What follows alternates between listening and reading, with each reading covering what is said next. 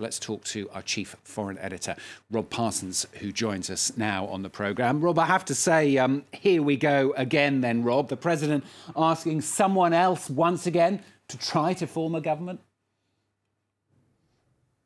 Yeah, I would hate to be an Israeli elector. This just seems to go on and on and on. It's all about the mathematics, Stuart, here. You know, after the March election, Likud, Benjamin Netanyahu's party, was by some considerable distance the largest party. He got 30 seats in the 120-seat Knesset. But that's not enough to form a government. You need a majority, 61. So the problem for him was how could he get from the 30 seats of his own party to 61 to form a coalition? And it's proved just not possible. He managed to put together 52, but the only way he could get from 52 to 61 was to bring in, you know, some of the other non-committed parties. One of them was Yamina, right-wing, ideologically quite closely aligned with Likud, but Yamina alone was not enough. He needed, in addition, the United Arab Party, which is an Islamist party. And for the other right-wing religious members of his coalition, it was simply too much. There was no way that they were going to agree to form a coalition with Netanyahu at the head, which would also include an Islamist party. So that's really where it all crumbled for him. So now President Rivlin is going to, it appears at least, is going to turn to the next largest party, Yesh Atid, led by Yair Lapid. He got 17 seats. On paper at the moment, it's in a position to get about 57.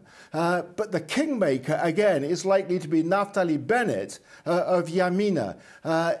The sticking point, again, will be the fact that inside this coalition, which is an anything but Netanyahu coalition in effect, there is an Arab joint list, which Bennett is certainly opposed to. So quite clearly, if he's going to be brought on board, he's going to demand a lot in this new government. He'll certainly want to be either the Prime Minister or a rotating Prime Minister. He will drive a very hard bargain. It's not clear at this stage whether Yair Lapid, Yesh Atid, its leader, is prepared to make that sort of concession.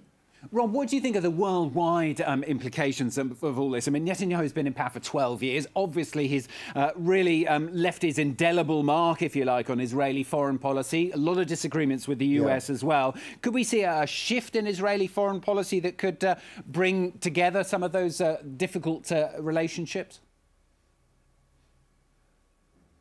We could, Stuart, yes, but it's difficult to predict how this is going to move. You know, there is still the possibility that Benjamin Netanyahu will pull yet another rabbit out of his hat and some way find a way to stay on as Prime Minister. Nobody's excluding that possibility at the moment because he's done it so many times before. But it does look like we're likely to see a shift. You know, over the last 4 years, of course, Netanyahu, who was out of sync with the previous US administration of Barack Obama, found himself pretty much in sync with Donald Trump. You know, on Iran, they saw eye to eye. You know, Donald Trump recognized Jerusalem as the capital of Israel. He moved the US embassy to Jerusalem. You know, the two countries seem to be moving pretty much along the same paths. You know, when Israel assassinated members of leading figures in the Iranian nuclear program, the United States under Donald Trump was perfectly happy about it.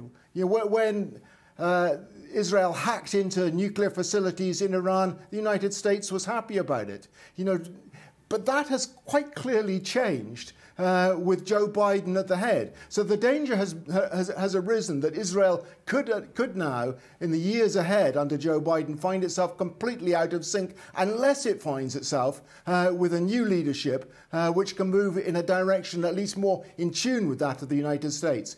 If a new government is formed of this anything but Netanyahu coalition, it does seem likely that Israel will start to shift away from the position of extreme hostility towards Iran. It's not going to change its position. It still will regard Iran as the enemy. But, you know, it's unlikely that it'll go on independent actions against Iran without the approval of the United States. For instance, it will not probably take the sort of action that was taken recently at the Natanz nuclear facility in Iran, which was closed down because of an Israeli underground operation at the very moment that the US Defense Secretary Lloyd Austin was in Israel. You know, something that the United States most definitely did not want at that point, just a couple of days before it was to begin negotiations on the Iranian nuclear program, on whether or not the United States would come back into it,